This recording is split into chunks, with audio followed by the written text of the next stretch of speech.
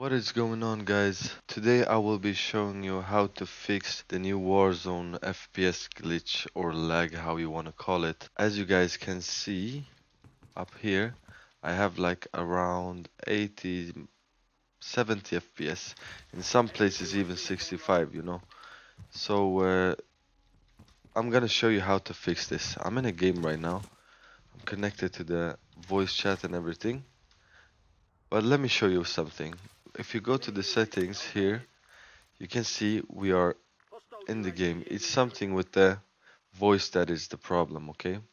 In the voice chat and everything. So you're gonna turn this off, and then you go to audio, and then game voice channel. You're gonna turn this to party only, and then from there you're gonna push. You see, we already up on a fucking FPS. It's crazy. And turn the voice chat off, and then go back. As you guys can see, 115, like almost 100, up to 120 FPS, and it's even more smooth. Before it was laggy. Hope you guys enjoyed this, and it helped. If you need anything, any questions, my friend if you have any questions, just let me know. Peace out.